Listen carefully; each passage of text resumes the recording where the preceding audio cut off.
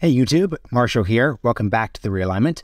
Got a great episode today focusing on a theme I've been incredibly interested in this year, deglobalization, and why the story of the economy over the past 40 years isn't quite what we think. We've had our episodes with James Rickards last week on supply chains, the big one with Peter Zion back in June, so it's good to dive a little deeper onto the deglobalization topic. I'm speaking with Shannon K. She's the author of the Globalization Myth, Why Regions Matter, and how we can think of regionalization as the most important economic trend over the next decade. Hope you all enjoy this episode and continue to get something from this daily series. Shannon O'Neill, welcome to the Realignment. Thanks for having me. I'm going to do my favorite thing and ask the first question based on the book title, but I swear we will get somewhat deeper beyond the obvious. What is the globalization myth? So the title of the book, The Globalization Myth, is my argument and supposition that globalization is not as widespread and profound as we usually think. We hear a lot about globalization, and it seems to be this inevitable juggernaut that's transformed countries and economies and moved jobs to other places. But when I've looked back at the economic data of these last 40 so years, we see only about 24 countries that have actually transformed their economies by opening up, by globalizing. And so the way I measure this is looking at trade as a percentage of GDP. Only 24 countries have doubled their trade.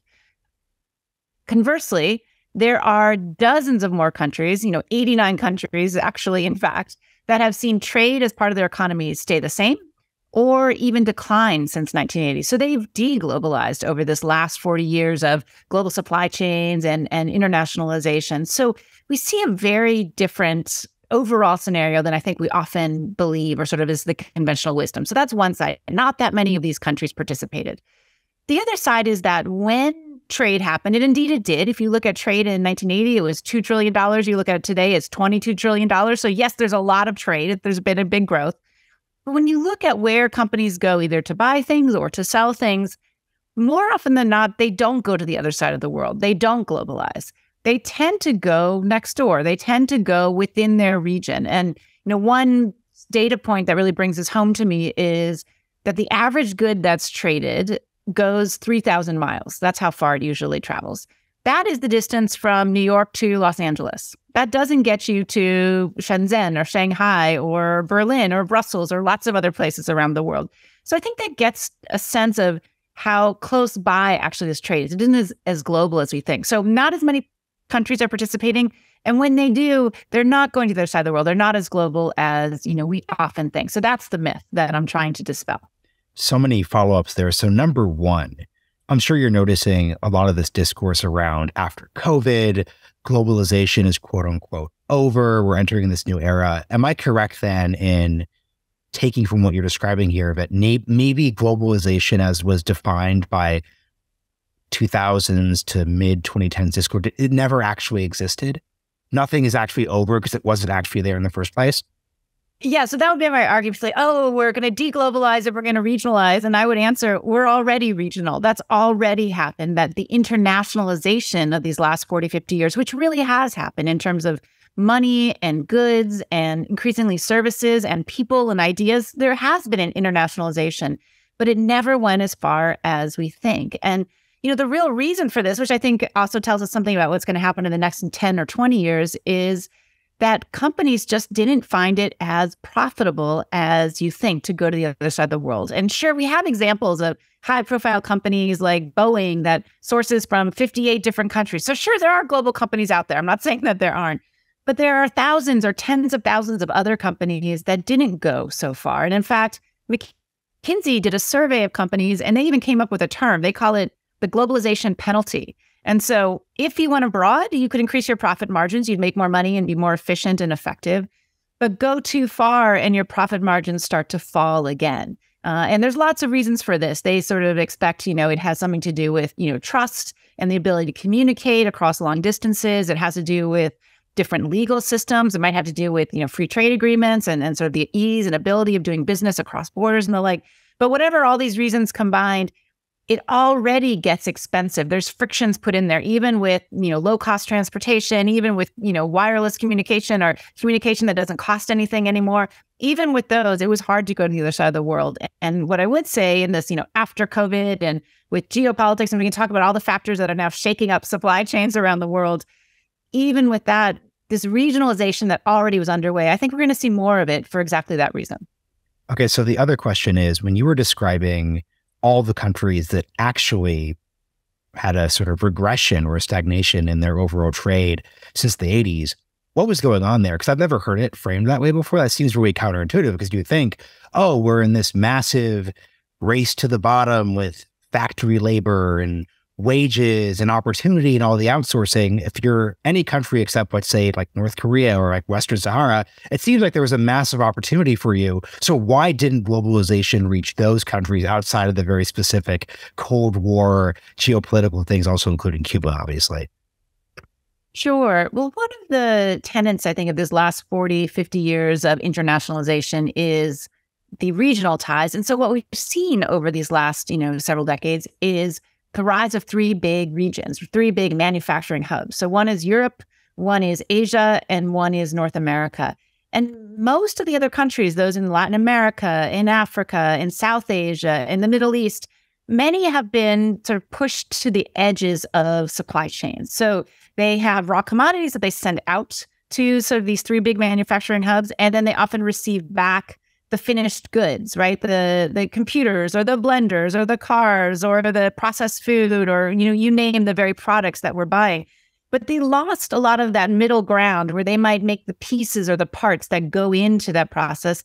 And in that, I would say they lost some of the ability to diversify their economy, to gain some technological knowledge, some managerial expertise, the other kinds of things that would allow these countries to grow faster, to become more sophisticated in terms of their economies. So what's happened to those, 89 other countries that didn't participate as much? I think they got left on the sidelines here. So if we talk about winners and losers from globalization, and, we do talk a lot about that. And, often we talk about in the United States, particular communities that were affected where, an industry left or a factory plant shut down. I would say there's countries that have been affected pretty significantly here, and most of them are in areas that didn't become part of these regions.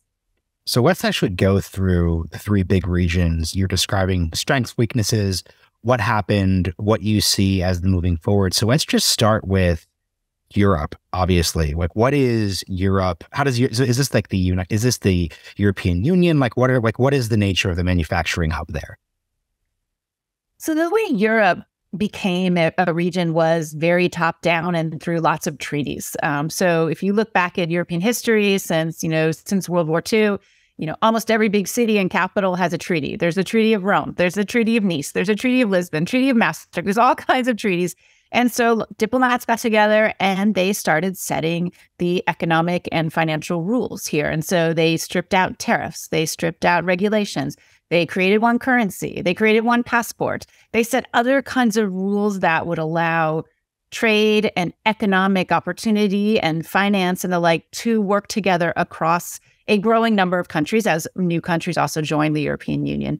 And through that, and also through creating institutions, they created a court, they created a legislature, they created a commission that's sort of like an executive body. They have an investment bank, they have, antitrust, they have all kinds of different bodies. These have really knit these economies together and allowed them to be competitive together.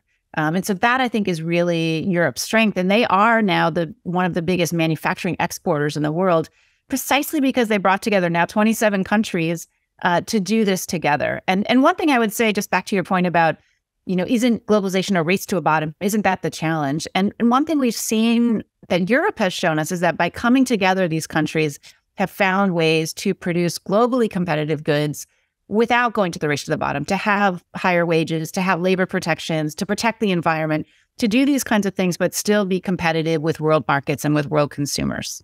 I'd love to hear where you think the United Kingdom fits into all of this, because the UK obviously is the story of a country which, especially on the political side, and this is where it gets nuanced with how the EU actually turned out, because obviously it starts as the European coal and steel community. So that's an economic arrangement during the 1990s, becomes a political arrangement. And obviously there were economic aspects of Brexit, but clearly there was a very nationalism, populism, what's the nature of Great Britain within a broader federal structure, et cetera, et cetera, et cetera, all of the cliches. Well, I guess what would your takeaways from Great Britain's experience be since 2015 in this context? Well, I'd say what's happening in Great Britain actually is, proves the rule here, or sort of proves the point, in that we see the UK economy struggling. We see, official data showing that it is going to shrink what it could have been if it had been tied to the EU. And we see this in the day-to-day. You see, food makers in the UK, you can't sell into the EU the way they used to, because now they have to pay tariffs. Now they have to go through extra regulatory, sanitary checks and the sorts of things. You see disruptions to business. You even see, many companies that used to be located in the UK moving and locating their headquarters or lots of their operations to the EU, because there they have access to this huge market of, 450 million people and all kinds of dynamism, that they no longer have that preferred access from the UK. And, my favorite one here is Lloyd's of London is no longer headquartered in London, because it didn't make financial sense for them to stay in what is now a pretty small market in a small country. I'm wondering if it was possible to have a system or a post-Brexit period where maybe the political aspects of the European Union weren't as essential, but at the same time, you still kept the economic benefits. I think this is going to lead us into North America, because you're going to obviously have the debates over how much is this political sovereignty versus how much is this like economic codependency. Is there a world where you could separate the political entanglements with the economic ones, or are they inextricably tied together? There's definitely a world. And, let me take you to Asia. So Asia is a world where there's no, sovereignty issue there. There's no supranational institutions that are governing this. In fact, Asia's economic integration did not even happen through free trade agreements. It happened through companies. Often they got an assist from their governments who would provide, overseas development assistance to build, say, a port that would connect to the home country, or build a railroad or other kinds of things that would help the industry that was going in. But Asia's integration story started really with Japan. Japan, after World War II, they quickly ran out of labor. They didn't have enough people in the island of Japan to build all the stuff that they had demand for. And so they started going to, at the time, incredibly poor South Korea, Taiwan, outsourcing to these countries, putting factories to make parts for their overall industry. Then as you see Taiwan and South Korea become more wealthy, become more sophisticated, they started doing the same thing. So they went to, Vietnam, they went to China, they went to Thailand and other places doing the same thing. And so you saw CEOs making this decision, businesses going out. They would get some benefit for public money to help build some infrastructure, but it wasn't free trade agreements even. It wasn't it was not from the diplomats. It was really from the economic side and the private company side. And it's only in the 1990s they start to put in place free trade agreements to sort of recognize what was already happening on the ground and this integration. So I think there's a different model there that, you could follow if you don't want to create these big supranational institutions, if, the UK is hesitant about those things. Now, the challenge is once it's already created, it's hard to say, let's go back and do something different. But, the UK is trying to apply to join the CPTPP, the Comprehensive and Progressive Trans-Pacific Partnership, which is a very long name for a free trade agreement that involves a lot of countries around Asia and on the Pacific, along the Pacific, both on the Western Hemisphere and in Asia. So perhaps they're looking for that kind of agreement. So let's go to Asia. And the Asian context is interesting beyond just the obvious points you've made here, in the sense that Asia is a massive region. And I actually noticed in the book, you separate India from Asia. So we'd love you to just articulate what Asia is, why it makes sense to, maybe like this is me reading too much into the words in the book, obviously, but why it makes sense to separate like East Asia from South Asia. Where does the Middle East play into this? How should we think about the region? Sure. Asia is defined in so many different ways, and it can include, 5 countries, 10 countries, 25 countries. It's massive land. And so, here I looked at where the economic dynamism is. I looked at, as you look at these last 40 years, economists talk about factory Asia that went from producing somewhere between, 10, 15% of overall, global products to today almost 50%. So I'm looking at some of those nations that are part of that process. And until recently, India was not a big part of that. They're not integrated, nor is Pakistan, Afghanistan, some of, South Asia as often it's referred to. And I don't include as much, sort of Eurasia, which is tied more towards, Russia and geared a bit more towards Europe as such, is a little bit more isolated in that sense. The story that I found and sort of the economic history that I found here was really this story of companies going out and outsourcing and building up expertise and technology, and then repeating that over and over again, followed by governments, often in some sort of facilitating way. And what's interesting here is I see this replayed. First it was Japan, then it was South Korea and Taiwan. Today it's China, actually, who's going out and seeding foreign direct investment in other countries around the region. It's building infrastructure through the Belt and Road Initiative, much of that to connect commerce, to connect to provide their companies business, but also to hopefully connect so their companies can go out and be part of Asia. And you see free trade agreements following, but I do think there's sort of this lead by the private sector, which is really different than we've seen in either Europe or, I would say, North America. So that's an Asia-specific story. And what's interesting here, I'll just say, is some of this was happening at countries that had just recently been at war with each other. And, there's conflicts in Asia where, people don't agree on boundaries and lines, as we all know, and they've managed to get this integration. And just to give you a number here, in Europe, about 2/3 of trade and money flow within Europe. So they make things together and they sell to each other. They buy from each other.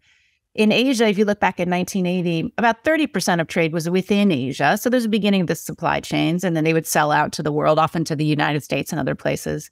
Today, 60% of Asia's trade is intra-regional, so within Asia. So increasingly, they're making things together, but they're also buying from each other. And as you look forward this next decade, I think we'll see more and more of that, even strengthening of these regional ties and this regional trade. I'm curious, to what degree is a regional identity necessary for these relationships? So we're talking about Europe. Most European countries are in the European Union. So there is some idea of a European. I think especially when you get into different parts of East Asia, the real idea of like being Asian, quote unquote, is going to be stretched beyond use. So is this purely just like a market? Are people thinking about the identity issues? Like, how should we think about how regions organize themselves that way? I think what these two examples show is that there's very different ways to get there. You can get there from a cultural point of view, a political point of view, but you can also get there through a pure commercial point of view. And, dare I say, not being of either origin, I would highly doubt that someone from Japan would think of themselves as South Korean or vice versa.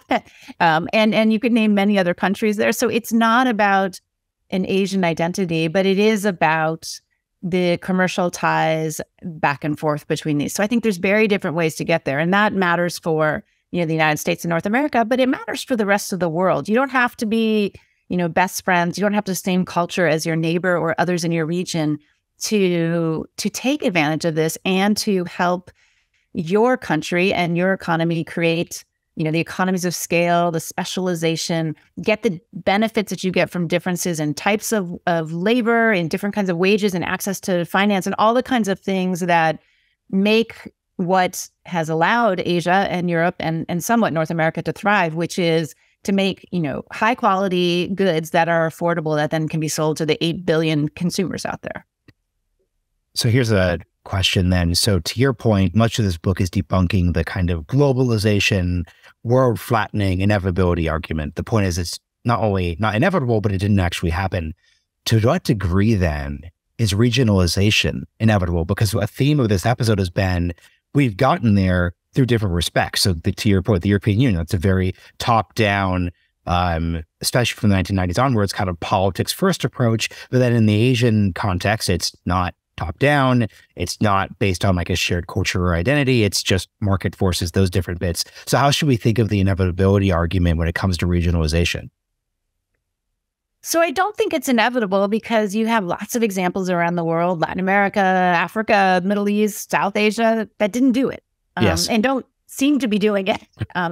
What I do think is not doing it does your country and your companies a commercial disadvantage. So it makes it much harder for you to get ahead. It makes it much harder for you to get technology, to become more sophisticated in your economy, to provide better jobs, to grow faster in a more inclusive way. So regionalization has allowed some countries to get ahead. And those who chose not to do it, I think it's been a hindrance. Lots of countries around the world, you're trying to climb from, low income to middle income, or middle income up into, advanced economy and wealthy economies. And I do think this is a path, and a pretty well-trodden path, to get you up that scale. It's a way for you to grow. And the reason I would say is this, and this is something that I've thought a lot about, is that all trade is not created equal. So let me just take the United States. There's lots of suspicion to trade here in the United States. We feel that opening up and globalization has taken jobs and hollowed out communities. And indeed, there are communities and particular industries and companies that have failed. But I do think different kinds of trade matter in different ways. And so if a factory opens up in Mexico nearby, they are far more likely to buy from suppliers in the United States. And if they do, they're much more likely to make, high quality, affordable goods that they can sell to US consumers, Mexican consumers, and potentially to consumers all over the world. If that factory opens up in China, they are not going to buy much at all from US suppliers. They're going to buy from suppliers in South Korea and Taiwan and Vietnam and Thailand and other places. And they will get the benefit of it. And they'll still make high quality, affordable goods. But US companies and US suppliers won't be at all part of that chain. They'll probably just buy those goods because they'll be cheaper than the ones that the US can create by itself. So trade with Mexico and Canada, and I think others nearby, actually can help create US-based jobs and protect US-based jobs because they buy from each other. And one statistic, just to bring this home, is the average good that's imported from Mexico to the United States, 40% of that good was made in the United States. That value added was made in the United States. And so it was supply chains there. Their pieces or parts and components made in the US, put together in Mexico, and then brought back. The average good that's imported from China has less than 5% of it was made in the United States. So basically nothing. So I think as we think about US policy, or any country thinks about their trade policy, trade can be good, but certain kinds of trade will be better for you than others. Yeah, it's interesting. I'm recalling from the book, you gave the example, I believe, of the Ford Edge, where the seats, rather than just try to remember this articulation, can you explain this, given the anecdotal example of the Ford Edge, how a part of it's built in the United States, that it's shipped out? What's a way to think about that? Yeah, so you have all of these pieces and parts that move across borders. So yes, you have parts of the seat that are made here in the United States, and then they go down to Mexico, and the front fender comes together and is made down there. And then there's parts in the rails for the seats are actually made in Canada and then brought down. So you have all these pieces and parts that are moving back and forth between the three countries until you get to the final assembly, much of which often happens in the United States because it's where the largest consumer market is. Sometimes it happens in Mexico. So this dance of the components that come together, it means that all three countries often benefit. And it means that your car is probably a few $1,000s cheaper than it would be if it was all made here, which means consumers will go out and buy them more often. You replace your car maybe 6 months sooner if it isn't quite as expensive as it would have been. So that means the overall market grows. But the other thing I would add here too, which is interesting, is the United States actually doesn't have all that many free trade agreements around the world. We have preferred access where we have, tariff-free access, or we have trade agreements with less than 10% of the globe's GDP. Mexico and Canada are NAFTA partners. Now it's called USMCA, but our North America partners. They have free trade agreements with roughly 60% of the globe's GDP. So if an export is leaving Mexico, so if that Ford Edge comes together, but suppliers from the United States sell and it's put together in Mexico, they can export that car to Europe without any tariffs. If we do it from the US, it's going to have a 10% tariff, which means nobody will buy it in Europe. So there's ways that we can work with our neighbors where they can have orders, they can reach consumers around the world in competitive ways that we can't right now with our rules, our current rules. And so our suppliers benefit from working with Mexico and Canada because now they have access in ways that they wouldn't to all of those people out in the rest of the world, the other 7.5 billion people on the face of the earth. So we've been talking about North America. Let's pivot there and focus in on the US specifically. So the conventional way this 40-year history is told, especially when focusing on, let's say on Akron, Ohio, where you really introduced the book with an anecdote about what existed after World War II and then what kind of went away in the 1980s. the traditional way we tell this story is those communities and the states and the federal government that obviously govern those communities failed to adjust to globalization. If your story, though, then is that we experienced regionalization, not this pure flattening globalization, how does changing these terms around transform how we should think about this story? If it wasn't that Akron had to now compete with every single country and every single community, if then it was still regional, does that change this at all, or is the story kind of the same? So I'd say the story, and I grew up in Akron, Ohio, so that's why I start the book there, is there's sort of let me tell you a tale of two cities in the U.S. And, Akron, Ohio is one. The other is Columbus, Indiana. So Akron, Ohio was the rubber capital of the world and, had created almost half of the tires at one point, being produced all around the world. But by the 70s and 80s, they fell on hard times. They were competing against Japanese-made tires that came in. They were competing against French with Michelin and Continental from Germany. But what the French, the Germans, the Japanese had, they already had regional supply chains. So it wasn't just Japanese-made tires. It was tires being made across Asia and able to service Japanese companies who were making cars all around Asia. And the same thing was happening in Europe. The European Community had been formed at that time, which was the precursor to the European Union. And so they too had these economies of scale of all these countries being brought together. And Akron, Ohio, this was a decade before NAFTA was thought of and signed. And so they didn't have partners. They weren't able to lower their costs or compete as effectively or follow their clients the way these other companies from other nationalities could. And so you saw the last tire be made in Akron, Ohio in 1982, and the companies were then sold off. A different story happens in Columbus, Indiana, which is not all that far away, less than a day's drive away. This is the home of Cummins engines. So a big engine, cars and vehicles and trucks and machinery. The company started between the two world wars. They boomed after World War II, supplying lots of engines all over the world. They too, same period, 1970s, 80s, hit really hard times and looked like they were going to go under. They were facing Japanese engines that, because they were produced across Asia, were more efficient and also less expensive. They faced challenges from, BMW and Mercedes and others in Europe that also the same thing. They managed to eke it out through the 1980s, and I would argue they were saved by NAFTA.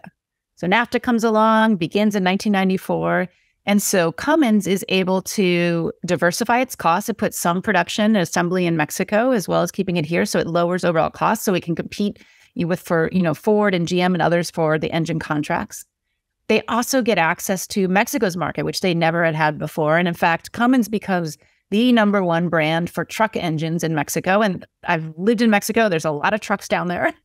And so they actually build and expand a big plant in New York State to service Mexico in terms of their engines. And they become, again, a global brand because they're able to lower costs, but also create these, very high quality, very robust engines. And so in that sense, they regionalized and it helped save their company. The tire companies were a little bit too soon and on their own. And I think that's part of the reason that they were really unable to keep going. And Akron has become, a town that still struggles to recover. So that's interesting. So when you say they were on their own, you mean there wasn't a broader structure like NAFTA that enabled them to compete? Is that the way to think about it? Yeah, they didn't at that point really have the ability to move part of production to Mexico or other countries where they could take advantage of different costs. They did not have access without tariffs to other markets as such, while, Japan and the European tire makers did have access. They had access to the whole European community. So you just weren't able to get the economies of scale or specialization or sort of markets where you could experiment with innovation and the like. It was a bit more difficult for them, and they never quite got off of their back foot after being pushed back in the 1970s and 80s. And by the time NAFTA came along, by the time you had expanded markets and access and the like, those companies had already been sold off and were no longer American companies. So I want to get to Mexico and Canada in a second, but I'd love to hear just your articulation of how we should understand NATO, especially because since the U.S., MCA in 2018, we've just dropped that side of the conversation for a variety of both, I think, good faith and bad faith reasons. So how should we understand NATO from 1994 onwards in terms of like what it did, what the costs were, what the benefits were, and where you see as the gap between what could have been in terms of those communities like Akron and then what we actually got. So NAFTA, we're going to talk about NAFTA, right? Yes. So we saw in the 1990s, NAFTA gets signed in 1993, comes into force in 1994. And over that next 6-7 years, you see a big increase in intra-regional trade. So trade between Mexico, Canada, and the United States. There's a huge bump. It goes from about 40% of trade between the three neighbors to 48% of all trade is between the three of them. You see a lot of money come in, foreign direct investment in all three countries, but particularly moving into Mexico, which had been very closed to its northern neighbors in terms of its markets and the like. And you see an increase and a boost in manufacturing jobs in all three countries during this period. So it was sort of the honeymoon days here, but you saw what one expects from free trade agreements, really a boost to all three economies. What happens is in 2001, we see China join the WTO. And NAFTA provided some, even ground and sort of rules for all three of the countries. But China joining the WTO, you see China begin to undermine many of the benefits of NAFTA. So you see lots of imports coming in from China to all three countries. And we talk a lot in the United States about Chinese imports undermining various towns and industries. And, there's a famous paper by some U.S. economists that it's called the China shock, and so how it affected our economy.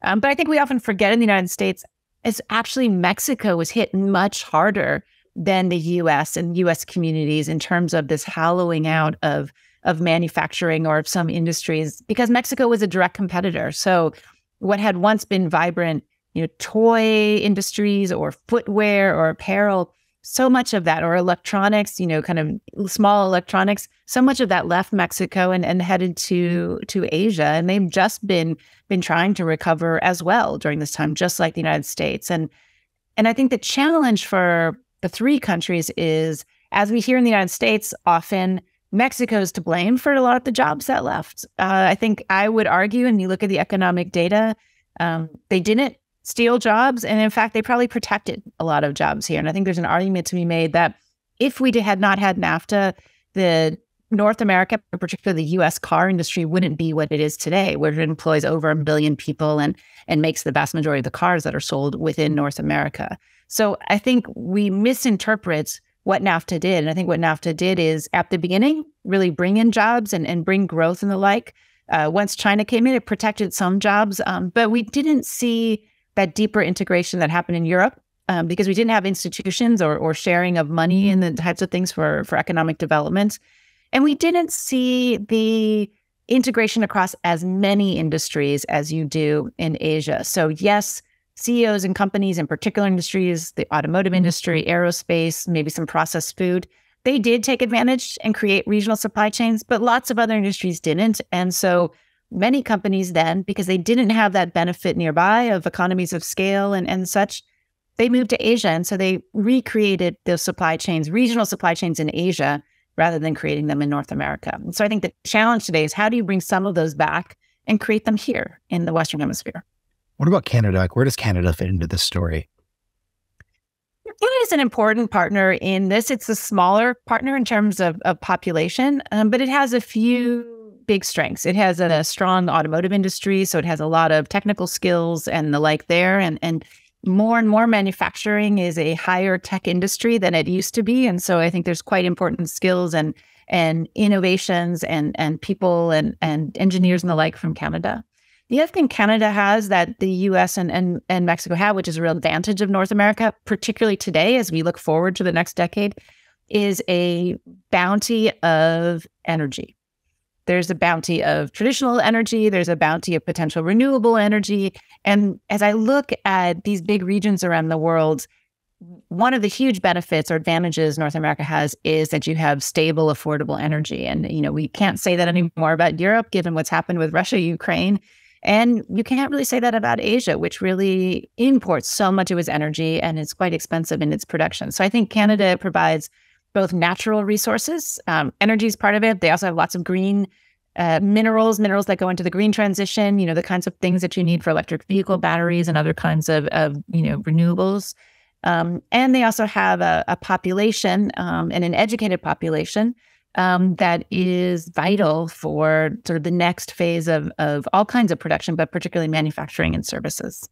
So for this last section, I'd love to hear just your thoughts on just kind of what's been left to the side here, which obviously is, Latin America, Africa, India, Russia on a couple of different levels. What are the prospects for these regions, but also just individual countries that are, in the case of India and Russia, so large and impactful that they could qualify as being relevant in that category as well, too? So right now, this 40 years of creation of global supply chains and this regionalization that's been happening, I do think it is a once in a generation time when you're seeing fluidity in supply chains. So they sort of settled in and are pretty sticky in terms of, companies set up their operations and they find their suppliers and trusted networks, and then it's hard to move them because it's costly in terms of time and energy and potential downside if you get it wrong.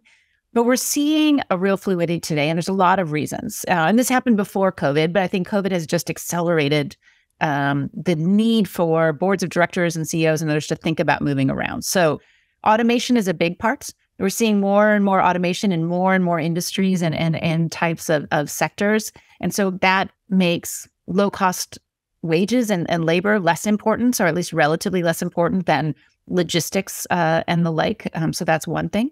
We are seeing demographic shifts. And so places that used to be low-cost labor are no longer so low-cost labor, China being one of them, but also other countries that are aging, whether in Europe or across Asia in many places. We're seeing the effects of climate change, both actual climate change, so natural disasters or rising seas that make logistics harder because ports are underwater. And so there's cost to distance because of that. You're also seeing the costs of climate change policies. So many countries either have put in place or are thinking about putting in place taxes if something comes from far away, because every extra mile is a carbon emission. And so there's cost to distance. So you're starting to see changes there. And then the big one, I would say, is the geopolitics. And this last year has been heavy on geopolitics. We've seen the US and China begin to decouple in particular high-tech industries, but overall, you're starting to see movement out of China for those who supply the US or vice versa on both sides. And then we've seen the Russia-Ukraine war, which is a very hard break in geopolitics, but affecting this movement. So all of this together, you have companies thinking about, where do I want to put my footprint? How can I make sure that my goods can get to market and they can get to market faster, because consumers want everything tomorrow. They don't want to wait, 8 weeks or 12 weeks for something to come across a boat in the Pacific before they get their new TV or bed or fast fashion clothing and the like. So all of this, I think there's a huge opportunity for the Latin Americas, the Africas, the other nations that were left out last time, because you're seeing this movement. Lots of boards of directors are making decisions, and if they're going to move, there's more in play. To gain advantage or to become part of this, though, there's lots that these countries have to do. They have to make themselves attractive. So they have to create logistics, make sure their logistics aren't very costly, because companies look at that, it's, hits their bottom line. They need education systems that train 21st century workers. So, manufacturing is becoming, more automation is being put in place. You have to have, more technical abilities in order to operate machines or be part of these processes.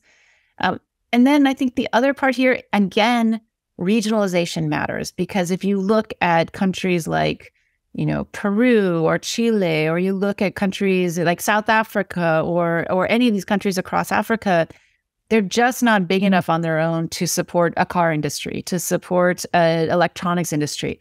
You need to combine together both the market size, the labor pool, the access to capital, the knowledge in order. And that's what Asia has done and why they've been so successful, is combining these countries. And that's what a lot of these places need to do as well. So I think that is the challenge, but there's also a huge opportunity today and in the next 5 to 10 years. So then the last few wrap-up questions. Number one, given that 5 to 10 year timeline you're discussing here, is this something you're optimistic about, or is this something that one should be kind of trepidatious around, given the trends we described here? So change always brings some trepidation, but I would say I'm somewhat optimistic on 2 levels. One is that, as we started, there were dozens of countries that were left out the last time around. And now's an opportunity for at least some of them to join in. So I'm optimistic that this isn't the end of supply chains or the end of production, or it's not going to lead to sky-high inflation, because there's other people who can join in here. They may not be China, not a China that was the China of the 1990s, but there's a lot of places here. And I think overall that could be good for hundreds of millions, perhaps a few billion people who haven't had opportunities or as many opportunities in the past. So I'm optimistic on that side. And then the other side where I'm optimistic, or I think realistic, is that what we have found through the geopolitics, through a global pandemic, through all of these stresses on the global economy, is that international supply chains are incredibly effective. And yes, we can talk about the disruptions, and everybody wants to know if you're going to get your presents by the holiday and the like, because things are snarled up in ports and the like. But I think we also forget that in the face of a once in a century supply shock, as the system shut down with COVID, airports closed and boats stopped flowing and people went back to their house and factories shut down. A once in a century demand shock where people started buying totally different things from all over the world. And maybe a once in a century logistics shock where nothing was moving around.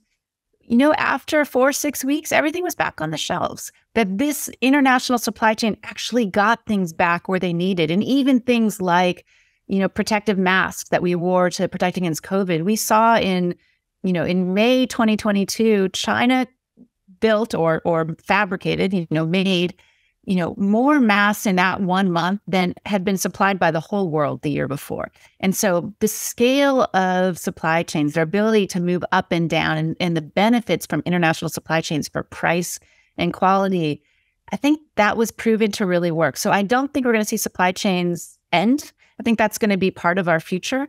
What we may see is them move to different places. And there's pessimism in that some places will lose out that were big beneficiaries the last time because of geopolitics, because of other factors.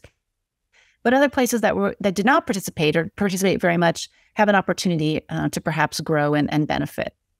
And what would you say, let's close with this, would be your set of prescriptions, an agenda for, let's say, the United States, where, to your point, regionalization already existed, that didn't come about in 2021 magically, but there is this once in a century almost opportunity where the supply chains are shifting. What would be your piece of advice that would fit in the spirit of what folks should have thought in the 1980s?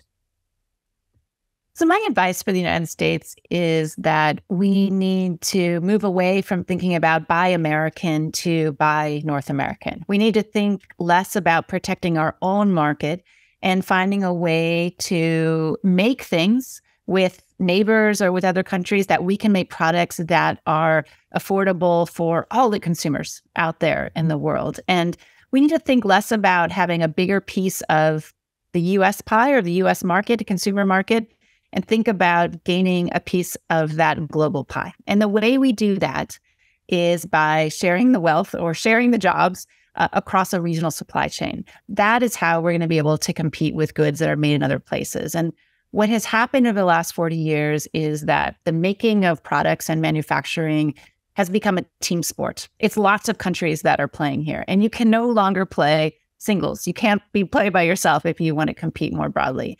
And that is how you're going to bring jobs home to the United States or create more jobs here. So overall, it's a change in mindset that trade is not a bad thing, but trade with those nearby where you can create regional supply chains is better than others, and we should embrace that. And then with that, think about how do you strengthen those economies and make them more attractive for investments all around. So whether that's infrastructure that connects those economies, which is important, whether that's training and education that provides for U.S. workforces, but also workforces that U.S. companies are going to be tied to in Mexico and Canada, and perhaps other countries in the Western Hemisphere. Whether it is free trade agreements that open up markets that right now we pay tariffs on, that we would be able to have competitive products go in. There's a lot of things we can do, but overall, what I would recommend, which we're still struggling with, I think, is that building things across borders, having part of production in other countries can strengthen our own economy rather than, it's not a loss, it can actually be a gain if we look at it the right way. Well said.